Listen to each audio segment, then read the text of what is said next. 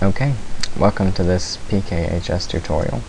Today I'm going to be showing you how to do a fluid simulation where there is a continuous flow of fluid rather than like a instant drop falling like you would a regular fluid. So let's get started. First we're going to just hit 1 to go in the front view right here, and I'm going to zoom in, rolling the mouse wheel.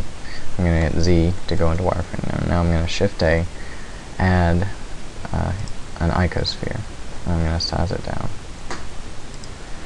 and I'm going to grab it with G and pull it up into the corner of my cube and size it down fairly small. Now I'm going to hit 7 on the numpad to go into top view and move it over into the corner like so.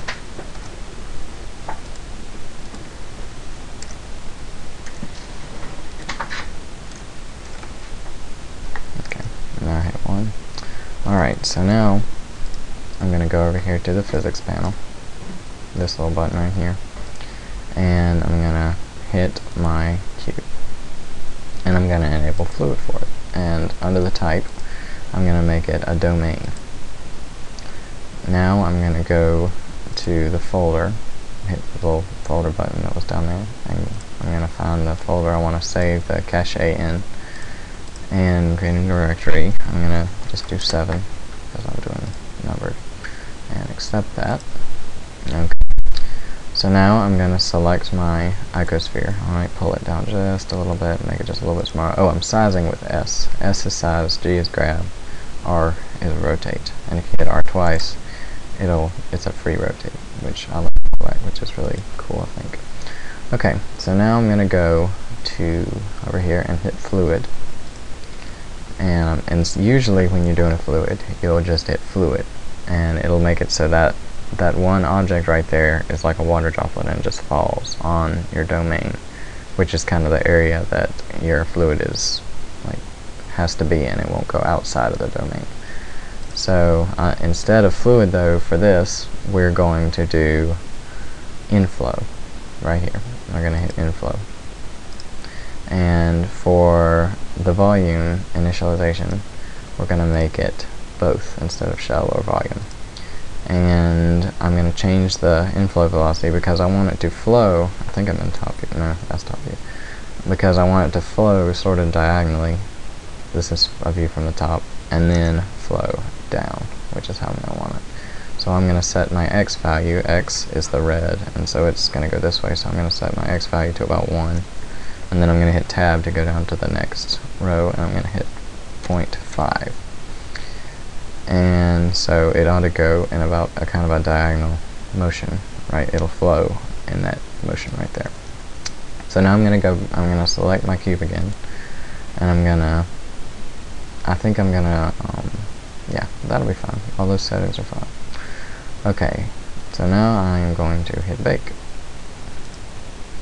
And this will probably take a little while, so while it bakes I will pause the recorder, and hopefully when it's done, which might be a little while, you can see the result.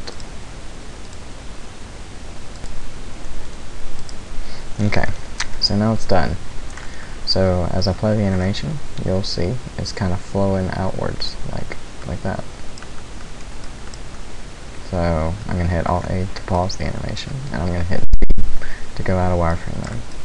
I might have gotten a little close to the wall right there, but I suppose that's alright.